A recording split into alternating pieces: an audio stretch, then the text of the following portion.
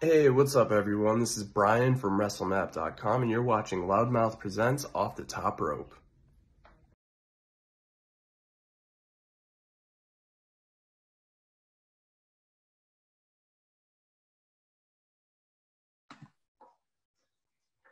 Ladies and gentlemen, boys and girls, children of all ages and denominations, man alive, professional wrestling is fantastic at the moment. It is in such a healthy state, and there is so much of it going on.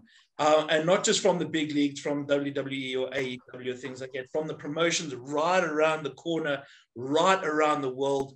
There is professional wrestling wherever you go, and man, it excites me that professional wrestling is doing as well as it does. The thing is, how do you get that information out there? How do you know what's going on anywhere around the world?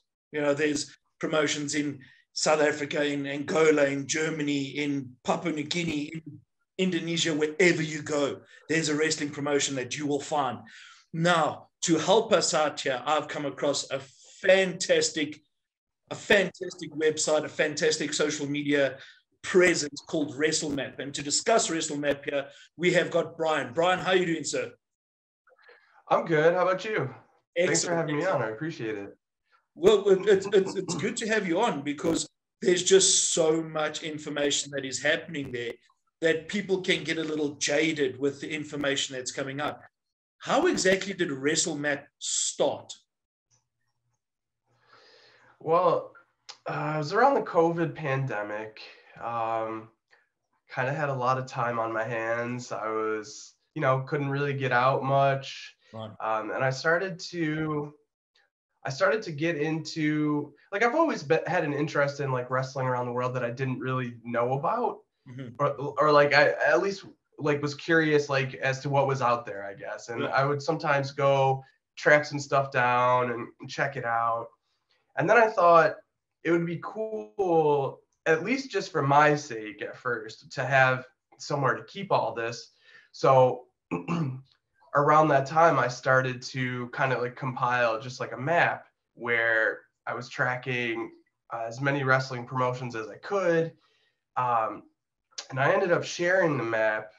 I shared it on Reddit on what's it called? One of the wrestling subreddits. Sure. And it actually got like a really great response. And I thought, okay, so this is cool. People are interested in it other than just me. So I ended up kind of launching the Wrestlemap website from there because I thought that this could be a useful tool for people to check out and to find, wrestling around the world. And I even thought, it could be helpful for wrestlers to find new promotions to check out and wrestle for, maybe even internationally. And so it just kind of all went from there. Okay. And it's now snowballed into this, I don't want to call it a mega conglomerate of information. But at the end of the day, that's exactly what it is. How many promotions do you currently have, shall we say, quote unquote, registered on the Wrestlemap portal? I think it's close to 1,400. But I don't think I'm close to done either. Like, it's something I've been working on for a few years now, but I still think that there's a lot of wrestling in, like places like the US and Mexico, just tons of like small indie promotions that I think I'll probably always be working to add. So I could see it getting up to maybe, who knows, maybe 2,000 promotions, which sounds crazy, but still pretty cool to see. Absolutely. Now, and what about that professional wrestling? What about that excites you? That you tune into, watch every promotion that you can all around the world. What excites you about professional wrestling? It's just, I mean, I've been just a big fan since I was a kid, like really since I can remember. I remember being like 3 years old and watching like Hogan and Andre at WrestleMania. Like my dad got me into it, but he's not really much of a fan anymore, but it definitely stuck with me. So, I mean, even, you know, from growing up and, you know, like when the internet kind of started to get big, just spending a ton of time on there, just finding as much as I could. And I don't know, there's just something about like, I guess tracking down new stuff. I kind of get excited about like being able to find things that I didn't know existed. So it's like always exciting, like getting into something new. I think it like kind of reinvigorates the excitement, you know, when you find something new.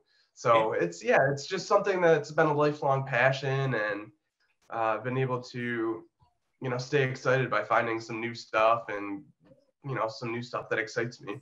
Sure. No, you know, wrestling is subjective. Professional wrestling is subjective.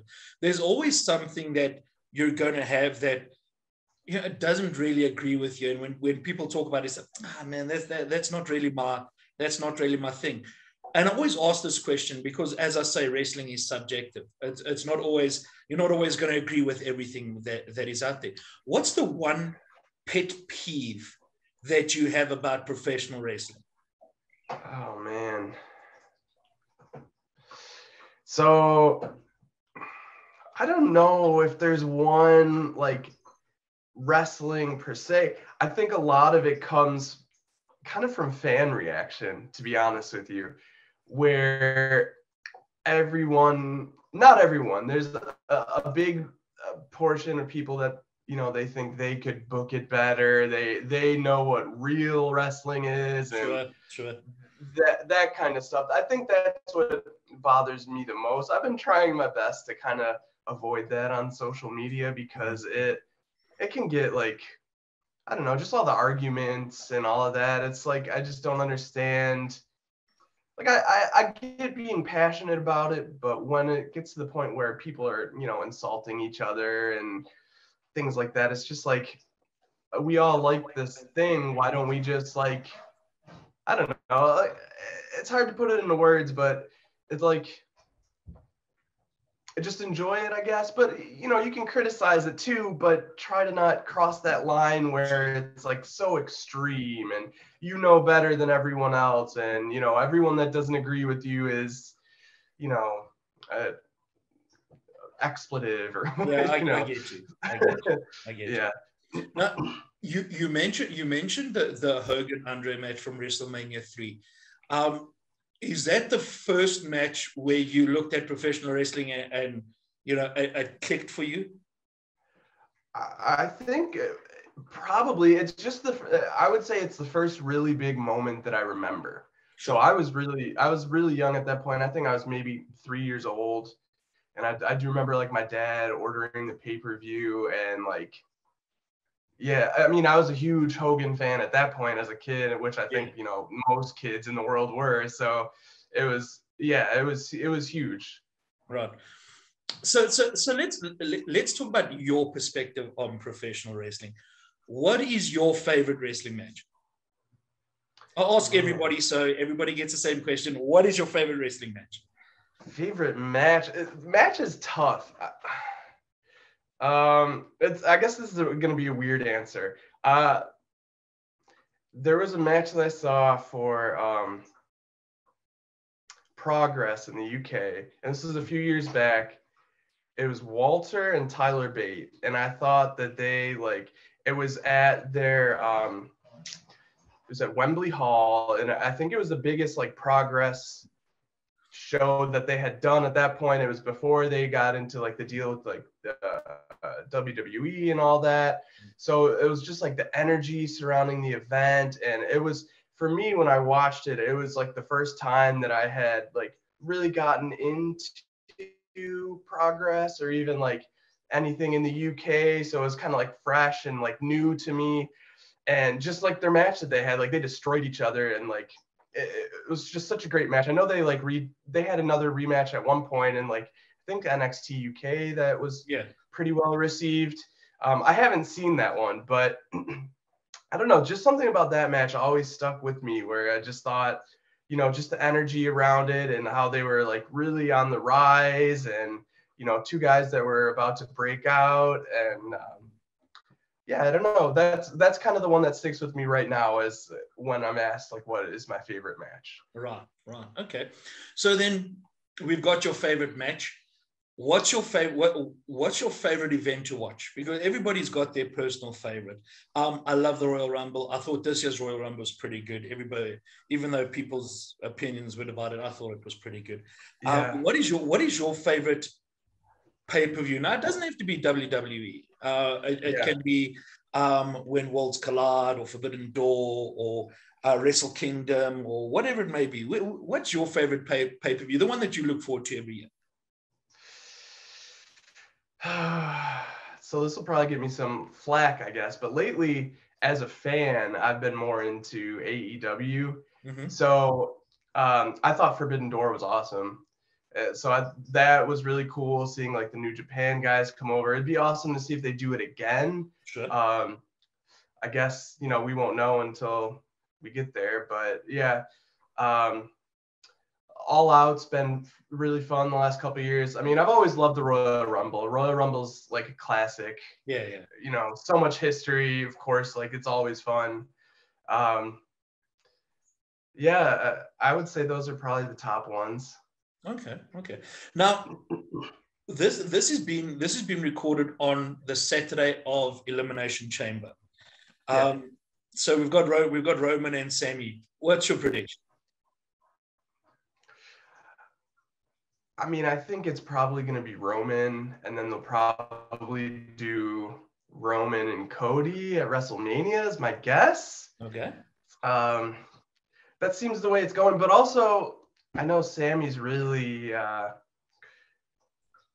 he's kind of getting like a lot of steam behind him. So maybe they'll turn it into a triple threat, do something where, the finish gets a little disputed. Maybe, the Usos help out, or, something like that to keep it rolling.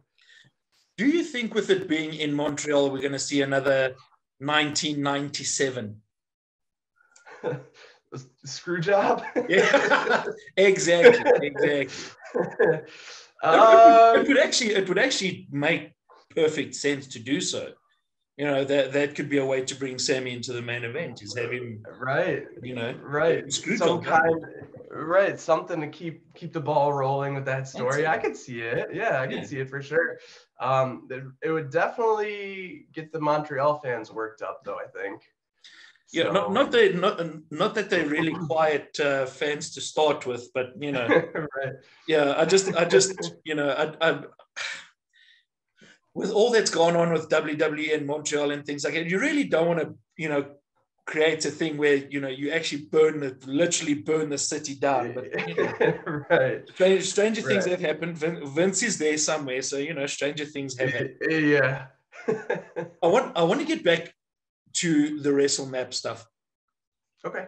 The promotions themselves, do they come to you and say, hey, listen here, Brian, we've got this information, we're putting it out there? Or is it just a matter of you just scouring thousands and thousands and thousands of sites, looking for stuff from Argentina, Peru, Bolivia, Angola, wherever, Madagascar, wherever these places are? Yeah, it's a little bit of both. When I first started doing it, it was pretty much just me tracking stuff down. Mm-hmm. I built some contacts through, writing and sharing about some stuff. So from there, then I do have people now from different promotions around the world that will reach out and be like, hey, would you maybe consider covering this, stuff like that, or sharing it on social media or something like that. But yeah, early on, it was just kind of from like the database that I put together, just going through, trying to find some cool stuff to share. It helped with like social media because I would follow, on the Wrestlemap accounts, I would just follow every promotion I could find. So pretty much the entire feed would just be, wrestling from all over the world. So I could scroll through and pick out some cool stuff. Right. With all these promotions and all the information coming through and things like that, what's the coolest thing you've seen? What's the most unique thing that you've seen? Um, One thing that stands out is just kind of like settings for shows. So like the venue that they'll be running out of, or sometimes when it's not a venue is kind of cool to me. So the one thing that kind of popped into my mind here is in Nepal, there's a promotion called Nepal Ring Wrestling Association. Mm-hmm. And they've been kind of making an effort to hold like their event. They have like a lot of mountains and stuff in Nepal, so they've been like heading out into like the mountain like scenery to hold their shows. So the very first time that I saw one of those, it was really cool to see because they had, you know, around the ring there's a mountain, but like on the mountainside you have all these fans gathered. Like they draw like, I think to that show they said it was about 5,000. Wow. And I end up like talking with with their secretary that I have a good relationship with, and she said that the location that they were at was actually like very rural, and there wasn't really like transportation there. So like a huge number of the fans had to walk like over a mile on foot to come to the show, and then they're all like in the mountainside surrounding the ring, and just like the scenery around it was awesome. So that's one that really sticks out to me as like one of the coolest, most unique things I've seen. Another is like catch fetiche or like voodoo wrestling in the Congo, is just because it's so different than what you see. Some of it is a little bit too much for me, like when they'll use like some animal sacrifices and stuff. And you know, I know it's like a cultural thing that I can't fully understand, but it's tough for me to watch sometimes when that kind of thing is going on. Right. Excellent. Well, you know, have they invited you out? Have any of these promotions actually invited you out and say, hey, listen, why don't you come and see a live show? They had, like they said, come on out, but it's tough. Like I live in Buffalo, New York in the United States. Mm-hmm. So, and like I work a full-time job. I like own a house. I'm married. So I don't really have, you know, the time or even like the means to just kind of like head out to Nepal for a weekend, or you know, Pakistan or something like that. Like I'd love to do it, and hopefully one day I can, you know, check out some of these shows live. And I used to think to myself, like, one goal would be like see a show in every country, but that just seems like with my like schedule and all that, it's like I don't know how I could ever make it happen. You know, maybe eventually down the road something could happen where, you know, I had a lot more, you know, time and money to make it happen, but yeah, maybe just a dream at this point. The Powerball pop dream. Yeah, exactly. just spend your weekends going from Nepal to Bolivia to Peru to, you know, the Congo. Right. So I get you. Yeah. With regards to pro wrestling, who let's put it this way, in the history of you watching pro wrestling, what's the two wrestlers that you would have liked to have seen wrestle live that you never had?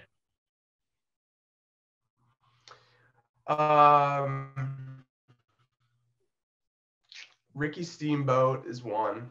Mm-hmm. I was always a big fan of him. I was an amateur wrestler growing up until I had a back injury and kind of had to step away. My goal was to be like a pro wrestler, but it didn't end up working out. But a funny story about Ricky Steamboat is I remember I skipped our picture day for our like varsity wrestling like practice and pictures, to stay home and watch Ricky Steamboat and Ric Flair match that I just got on a tape. So I was too excited. I couldn't wait. So I skipped out on picture day. So I never got a chance to see him live. So Ricky Steamboat would be one. And let's see, who else? Maybe like Onita. I was always like a big FMW fan growing up. So maybe if I could go back to the 90s, like when they were really at their peak, and check out an Onita match in Japan, I think that'd be a lot of fun. Awesome. The shall we say the earlier Japanese stuff, when you had guys like Stan Hansen and Onita and Jumbo Tsuruta, and some of those things, some of those matches were really brutal. And you watch them now in context, and you're like, oh my goodness, Yeah, right. And you got to wonder too, like Misawa, like dying in the ring. It's like how much punishment were they really taking at that point? It, like, was it worth it? I mean, the matches were awesome, but yeah, I don't know. and then you hear some of those shots coming through, and you're like, yeah. Even as a pro myself, you're like, yeah, I'm not getting paid that much. Perhaps saving that one for when you're doing like a Wrestle Monster where there's going to be like 28,000 or 30,000 people there. You'll save it for one of those, not for a right. You're doing a show across from the Kirikunan Hall, and it only fits 250 people in it. Yeah. Save that one for it. Yeah. What is the goal for Wrestlemap for 2023? I think I have a new focus that I would like to kind of focus a little bit more on video content. Mm-hmm. I want to take some of the articles that I've written, like I did one that was kind of like a big, what I tried to do my best of, like a preview of like African pro wrestling in 2023. Sure. And I tried to cover some of the stories and some of the champions there. I'm working on a video now of kind of taking that story and turning it into more like an informative video. So I'd like to do a little bit more of that and maybe spread the reach video wise, because I think that's kind of like a market that has some opportunity for, and maybe some desire. I do see, like, documentary wrestling stuff is always pretty popular. So I think that kind of falls in line with what I create and stuff like that. So I think I'd like to do a lot of that, a lot of videos. I'd like to get a couple more events out. I know that I have one that I'm working on where I'll do like some production, some commentary even. I have at least one of those coming this year, maybe a couple other matches along the way too. I'd like to get more matches where, I can help with my platform, share some stuff from around the world that maybe some people haven't seen. Because I think that's, at this point, some people are coming to Wrestlemap for, just to see what else is out there internationally, that maybe if, they were sharing some stuff through just their promotions, YouTube or stuff like that, that people might not come across. Right. So a lot of video stuff, I think. Yeah, we've got especially in South Africa, we've got a lot of youngsters that are interested in professional wrestling, but they don't know that they're looking at WWE and AEW, and they don't really look at the local promotions and things like that, and they want to do videography and things like that. Would you be open to guys like that anywhere around the world? Have them at an event, recording the event, editing the event, and then sending it through to you and saying, hey, look, this is what I can do.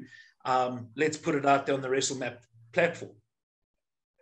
For sure. Yeah. I mean, I'm always up to any kind of collaboration, and along with collaboration, I don't feel like anything would need to be exclusive to Wrestlemap either. So if I have someone that wants to work with me and they would say, hey, can we share this on Wrestlemap, but they also have their own platform, I would be all open to share it on both places. I mean, the goal is to get as many eyes on international stuff as we can. So yeah, I would definitely be open to something like that for sure. All right. Great. Brian, before we go, and I tend to test all my guests that come onto the show as well. I'm going to give you a few names. Okay, I'm just going to throw out a few names to you. All I want is one-word answers. Okay. Just the first thing that comes to your mind. Just as soon as I say it, just blurt out whatever comes to your mind.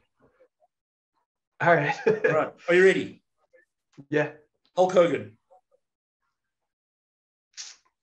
Unfortunate. NWO. The best. Bullet Club.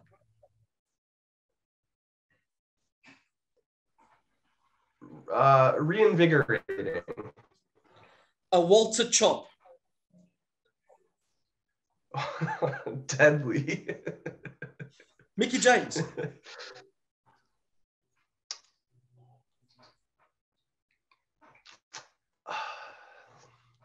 I'll say legendary. Impact Wrestling.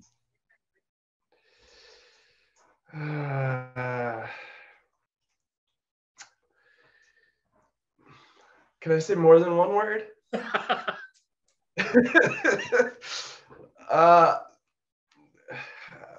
Their heyday's over, unfortunately, I guess. That's kind of, I'm happy they're sticking around, but they're not really what they used to be, I think. I mean, they're still putting out a good product, but yeah. We'll talk about Impact later. Vince McMahon. Oof.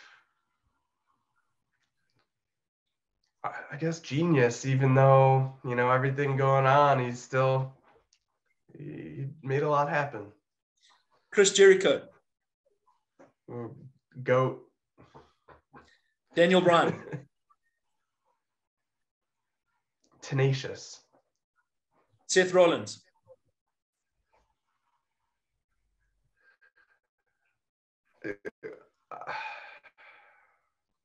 I mean, I like him as a heel. I think he's a great heel, a great whiny heel. So. Rhea Ripley. She's a monster. And last but not least, Bret the Hitman Hart. He seems to always be right. I love it. Brian, I appreciate your time here, man. We're going to be putting up all the social media tags for Wrestlemap so that people can go onto Wrestlemap. They can go onto Instagram or TikTok or wherever it may be, like, following, share, and everything like that. I do appreciate the time that you've given us to get Wrestlemap out there. I think it's a great platform. It's very informative, and if you want to find out about professional wrestling from around the world to around the corner, Wrestlemap is your place to find it, man. And we're really appreciative of all the work that you're putting into it. Thank you very much.